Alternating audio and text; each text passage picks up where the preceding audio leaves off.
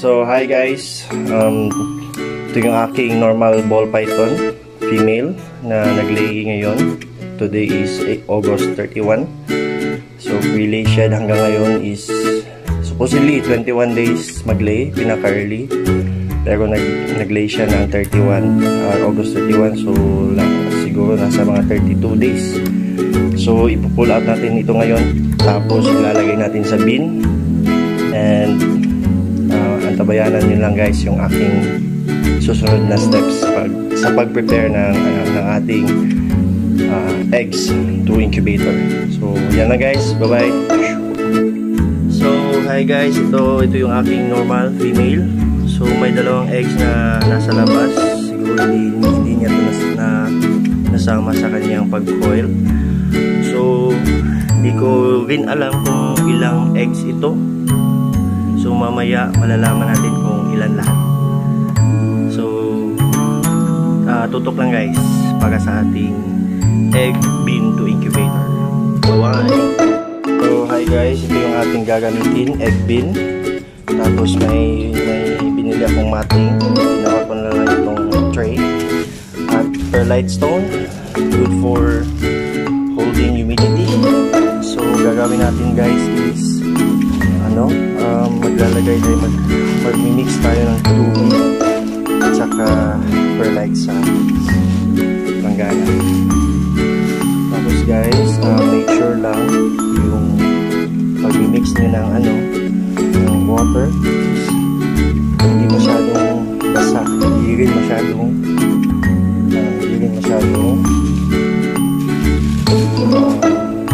dry. So konting water.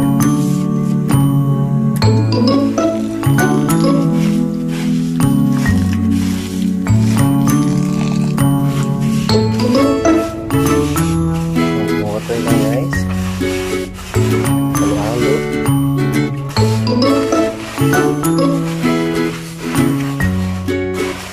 So tingnan nyo guys, pag ating bibigain, walang tubig na lumalabas. So ito yung the best na mixture sa ating egg. Yan.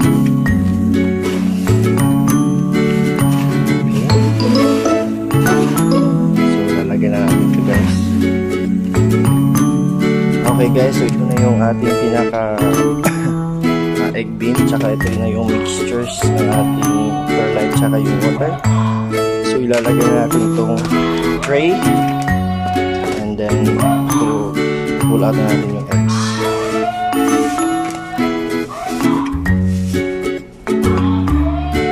Okay, so tabayanan nyo lang guys yung ating pull out.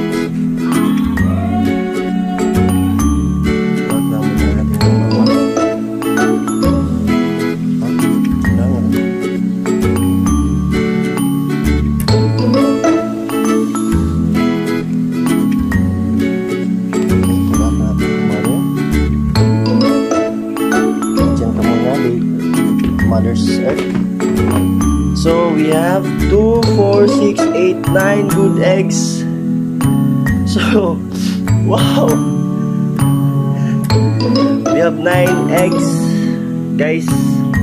So tsaka walang slugs. So wow, just wow guys. Wow na wow. So lalagay lang natin ito sa bin. Check natin kung may mga embryo. Then go.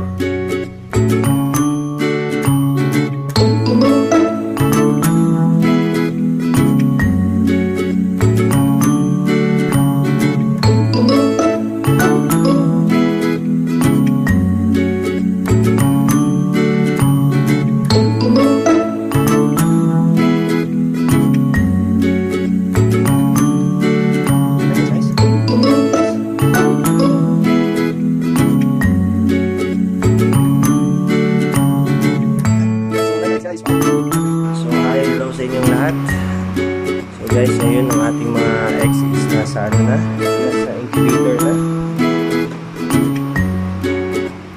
So hiniram ko to sa aking kaibigan na taga-Tago. Shout out pala kay Narwed. So yun, starting today guys, magbibilang na tayo na 60 days. So 6 days, nasa mga 2 months. After nyan, makakakita na tayo ng baby ball. So yun lang guys. Salamat sa pagtutok sa ating pag-pull out ng eggs hanggang sa pag-incubate. So, yun lang guys. Salamat. Bye-bye.